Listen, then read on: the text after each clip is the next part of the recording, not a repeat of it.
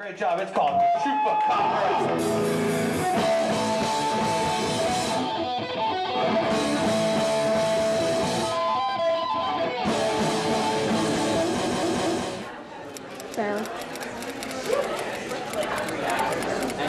Some stuff. You're filming paper. Yeah, it's cool. Yeah, paper's cool.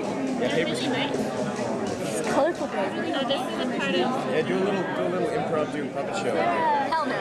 Hell no. We got lots of you. Don't worry, we mess up. We're gonna make a lot of lots of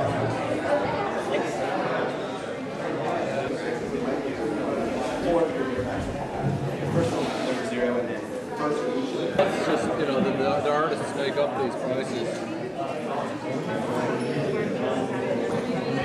I can.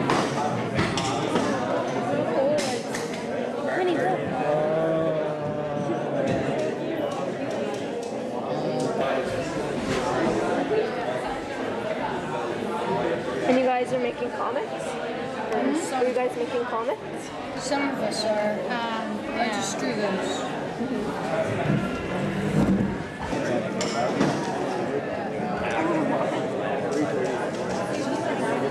I can see how it goes. Yeah, a lot of it.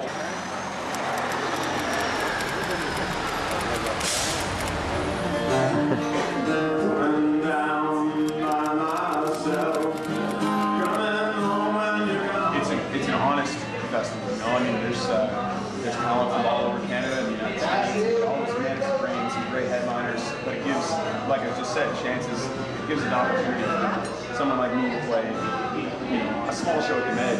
It's not such a big deal, but there's tons of other local bands that get to play with this world-class bands. So people keep coming back because it's good. It's a cheap festival. It's not expensive for the gigs, and the entertainment's always great.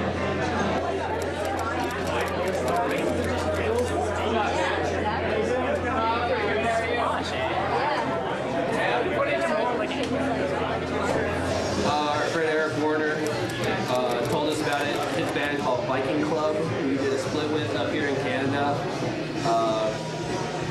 Basically hooked it all up for us, and we had never been up this way or even thought about it, so we're really glad we got the experience to come up to Halifax.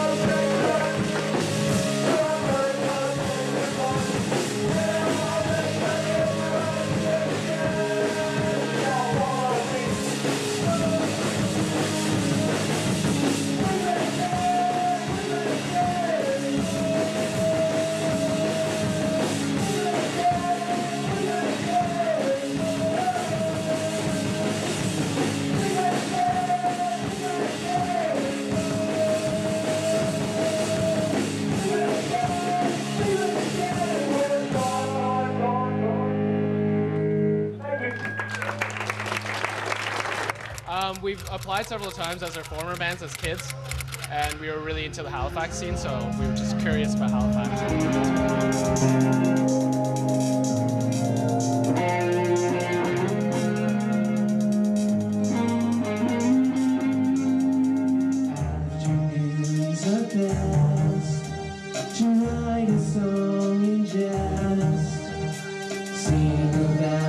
Seasons and their changes, metaphors are given, and the world within reason. There's a hell, there's a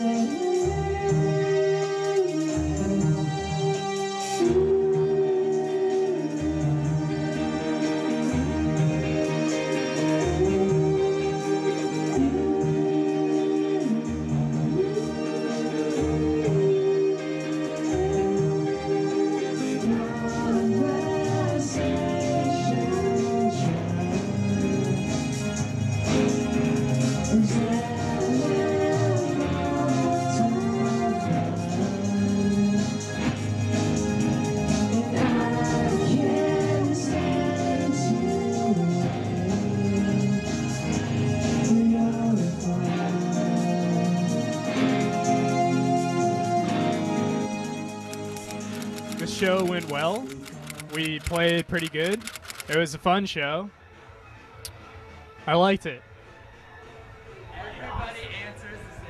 All right, yeah, I think the show went pretty good. The crowd actually showed us some good love, so we're psyched on that. .com.